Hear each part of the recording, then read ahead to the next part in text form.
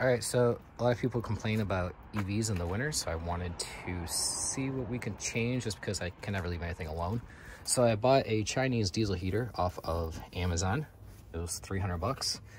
I plumbed it in to the factory line that goes, this is the factory line that went right here. This one went into there. So we took that off and put my intake for my diesel heater where it was. The outtake goes to this water pump that you have to have for this model, and it pumps the water down to the factory pump down there somewhere. I don't really know where, but it's down there. Then it comes back up here into the factory heater box and then into the car.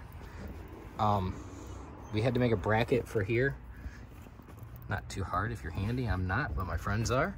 So I made a bracket for that to hold the tank. I also got on like eBay for $12 or some shit. Bracket for the heater, which once again, have a friend do it because I'm not smart enough.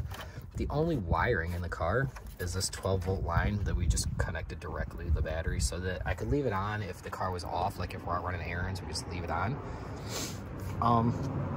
We drove to Detroit over the weekend and lost 0 range. It's like 300 miles. It was freezing out. We lost 0 range due to the cold.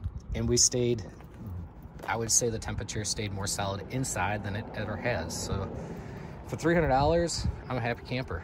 Enjoy. Here's a time lapse I was driving. The top row is the cabin heat. The top left is supposed to be the coolant temp sensor. It's broken, it says. I don't know if it ever worked or if I broke it with the going too high. The diesel heater controller down there on the left with the red lights is set to stay at 70, but it goes from like 50 to 90. So I'm not really sure.